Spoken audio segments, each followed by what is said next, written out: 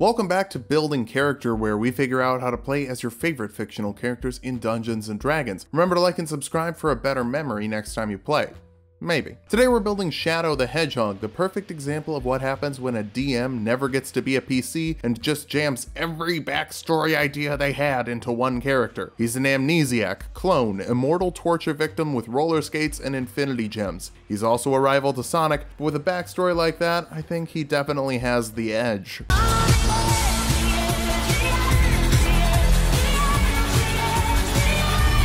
Let's start off with our goals for this build. First, you gotta go fast, rolling around at the speed of sound, but like, darker. Next, we need chaos, and the ability to control it. Finally, guns, or at least the fantasy realm equivalent of them. Yes, there are real guns in D&D, but your DM might not want them in their setting. We'll just grab something from the player's handbook that should fit everywhere. For stats, we'll be using the standard point array from the player's handbook. Roll for stats if you want, just keep your dexterity and charisma high. Intelligence will be number 1. Controlling chaos requires an understanding of chaos. Dexterity next, you've got to go fast if you're going to keep up with Sonic. Charisma after that, you're pretty intimidating, or at least as intimidating as a hedgehog can be. Follow that up with Constitution. Shadow is virtually indestructible. It should be at least a +1 modifier. Strength is a bit low. We can fix that up with Athletics proficiency. Sorry, not everything can be high, and we don't really need it for anything. We're gonna dump Wisdom. If Shadow's on the scene, chaos isn't the only thing being controlled. Shadow also is, because, you know, he's gullible. And bad guys just have to be like, hey, amnesiac, you're supposed to punch tails. And he's like, okay, I guess. Shadow's backstory is a little hazy because of that whole amnesia thing, but Simic Hybrid works well for a dude who got pumped full of too much science juice. You get +2 Constitution and +1 Intelligence because that's what I want, and you can pick whatever you want. 60 feet of dark vision and an animal enhancement. Manta Glide lets you ignore 100 feet when you're falling and move twice as far horizontally as you do vertically, which should stop you from breaking your legs when you cannonball off a skyscraper. Build your own background for athletics and acrobatics because you're too cool for regular backgrounds. Take a shot of water every time I go into the edgy voice.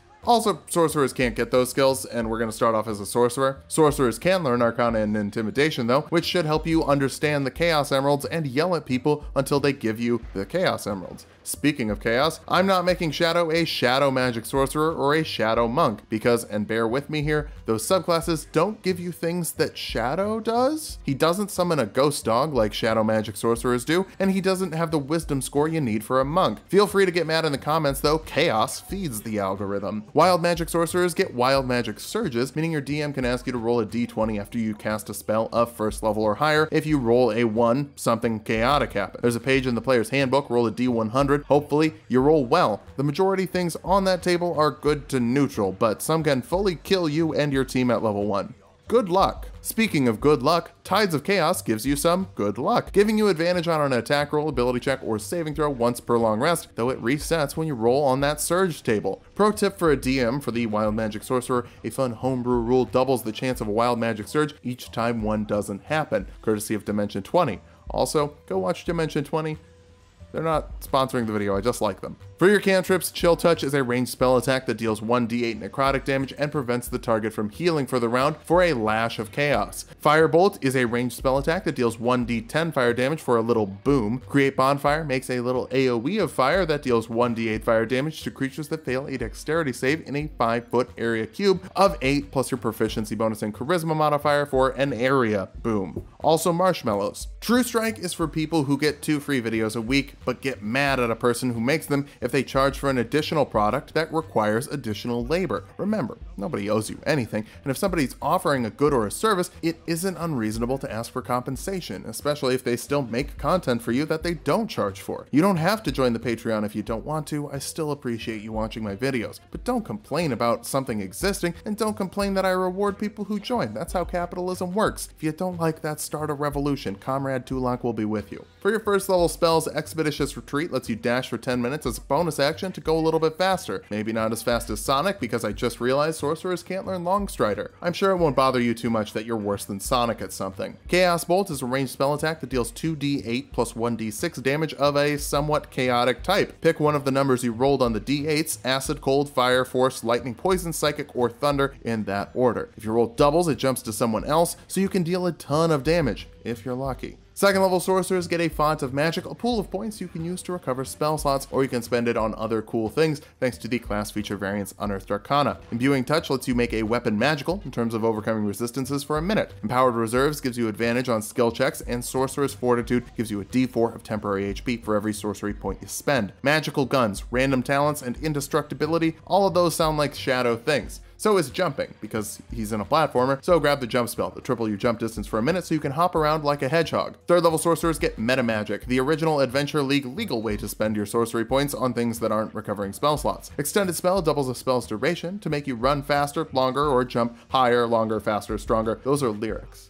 Shoot. Heightened spell gives a creature disadvantage on a saving throw, which will be more important later, but is useful now if you want to kill Robotnik with the power of camping. For this level spell, Blur gives creatures attacking you disadvantage on hitting you for up to a minute, depending on your concentration. Blue Blur, what about the black and red Blur? So I guess if it's a blur, it'd be like maroon. The Maroon Blur. Fourth level sorcerers get an ability score improvement or a feat. The mobile feat adds 10 to your movement speed. You can ignore difficult terrain when you take the dash action, and creatures you attack with a melee attack can't make opportunities against you until the end of your turn. It won't make you as fast as Sonic, but it does make you faster. I'm sure you only care about being the best version of yourself. To do that even more, Enhance Ability gives a creature advantage on a type of ability checks of your choice. Strength will also double their carrying capacity. Dexterity makes it so they take no falling damage from heights of 20 feet or less, and Constitution gives 2d6 temporary hit points. These all last for an hour depending on your concentration, and you can technically give them to someone else, but really it's the best way to get you those anime levels of skills. We do need more Sonic anime. Get on it, Sega. Fifth level sorcerers can learn third level spells. Haste doubles your movement speed, it gives you +2 to your AC, advantage on dexterity saves, and an extra action you can use for an attack,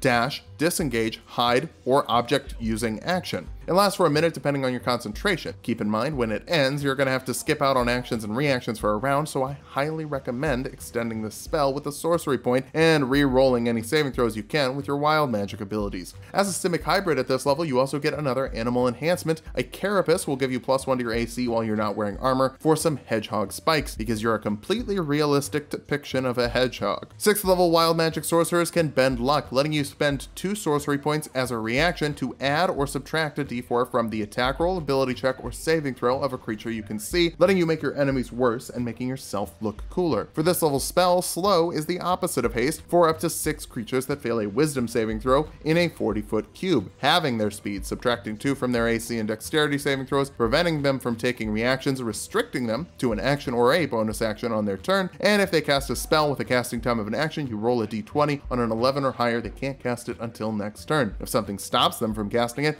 they're out of luck and out of that spell slot. It lasts for a minute or until you drop concentration or until they make the wisdom saving throw on their turn. This lets you control the chaos that is other people. It would also help you shoot people, but to get even better at shooting people, we gotta dip into fighter. First level fighters can choose a fighting style. Archery lets you add 2 to your attack rolls with ranged weapons, making sure you hit whoever you're shooting at. You also get Second Wind, letting you recover 1d10 plus your fighter level as a bonus action once per short rest in case someone actually manages to hit you once. Second level fighters get Action Search, letting you make an extra action in the same round once per short rest. With this and haste up, you can go 400 feet in one round, which is just as fast as Sonic. Trust me, don't go watch the Sonic video, it's just as fast. Wait, if you watch the Sonic video, I get more views. Okay, go to the Sonic video. Notice that I lied. Comment on it there, then come back and comment on it here.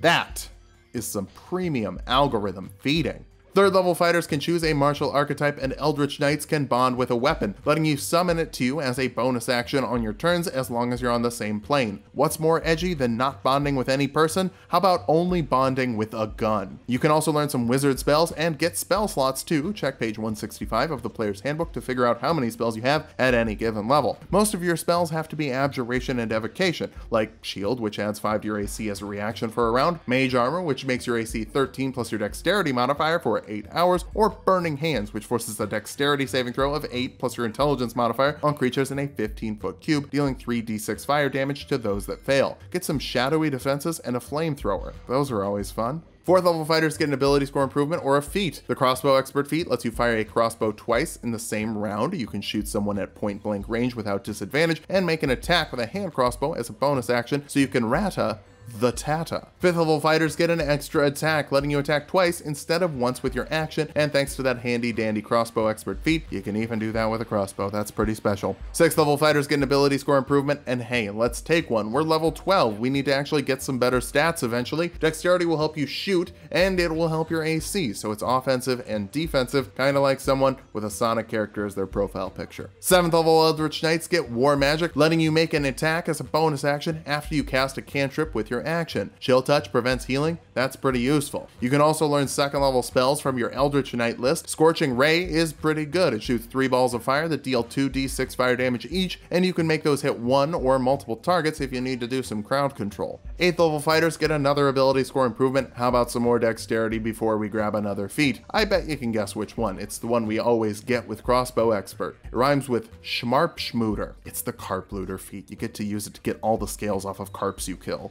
9th level fighters get Indomitable, letting you reroll 1 saving throw per long rest in case the chaos gets a little too chaotic. 10th level Eldritch Knights get Eldritch Strike, giving creatures you hit with an attack disadvantage on your spell saves, which could help you make sure that your slow spell works, at least on one person. Maybe one named after an ovular breakfast staple. 11th level fighters get an extra attack for 3 attacks with your action, 6 attacks with an action surge, 7 attacks with the crossbow expert bonus action, and 8 attacks with the extra haste action. If we capped off our modifier, that would be even more deadly, but it's already pretty darn good. 12th level fighters get an ability score improvement. Capping off your dexterity modifier will help you get the most out of your guns because you have guns, and I think it's important to remember how ridiculous that is. Like, don't normalize it. Really absorb that you are a genetic abomination rodent with the powers of a god who still just uses a normal gun. I think it's important. 13th level fighters get another use of Indomitable to keep you succeeding those saving throws. You can also learn 3rd level spells from the Eldritch Knight list, like Fireball, which forces a dexterity save on creatures in a 20-foot radius sphere, dealing 8d6 fire damage to those that fail, for a grenade or a missile or whatever excuse I have to come up with to justify putting Fireball on this list. Our capstone is the 14th level of fighter for an ability score improvement or a feat. The Sharpshooter feat isn't actually the Carp Looter feat. I was lying to you, like everyone who made you. It lets you fire at max range without disadvantage, ignore all but full cover, and take a -5 penalty to your attack rolls